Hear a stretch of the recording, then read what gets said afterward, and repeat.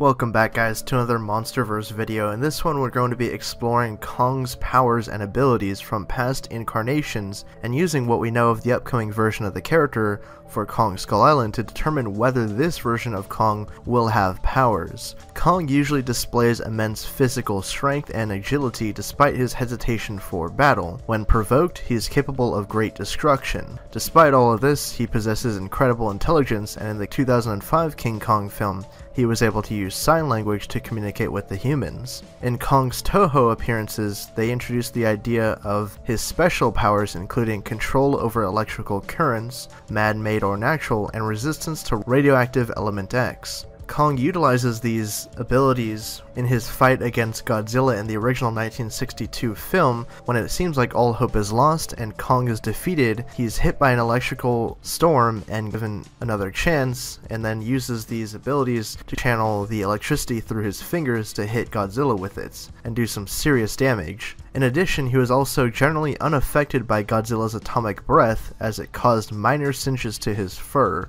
As far as we know from the upcoming Skull Island film, this Kong is likely adolescent and still developing. It's unclear whether we would see his abilities in this film, however I strongly think they will be implemented in Godzilla vs. Kong for the 2020 film, to give him more of an equal chance against Godzilla. So far it seems Legendary is staying fairly true to the origins and power set for their creatures. In this upcoming shared universe, I'm very curious to see how Mothra, Rodan, and King Ghidorah will be handled. And of course, in the Godzilla vs. Kong film, whether we actually will see other creatures that they will have to fight, or whether they will actually team up against a larger threat. This is something I could possibly explore in a future video. Would you like to see Kong's special powers utilized in the Godzilla vs. Kong film? Like I mentioned, it would certainly make sense that he would develop such powers later on, and as Skull Island was exposed to radiation due to the nuclear testing in the 1950s, and Kong still has time to develop before he meets Godzilla years later.